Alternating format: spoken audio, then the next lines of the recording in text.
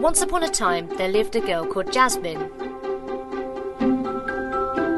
Jasmine lived in a pretty rough and tough part of London with just her mum and her brother.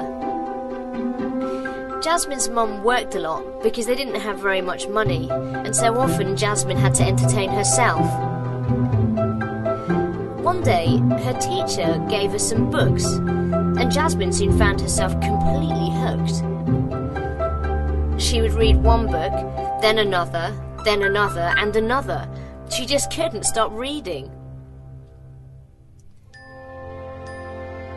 One of her favourite places was the local library, where she would sit for hours and hours until it was time to close and she had to go home. She was famous amongst her friends for missing her bus stop because she always had her nose in a book. Jasmine had lots of favourite stories. She liked James and the Giant Peach because it taught her to think big. She liked The Lion, the Witch and the Wardrobe because it transported her to another magical world. She also enjoyed Avocado Baby because it showed her she could be really strong. But her favourite book of all was Anne of Green Gables because she realised that, like Anne, she too could achieve anything she wanted. And she did.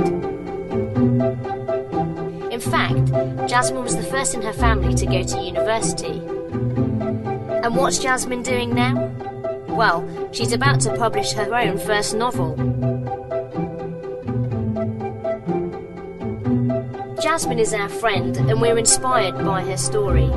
We understand the power of books because reading changed her life, and that's why the Riot team want to work on World Book Day.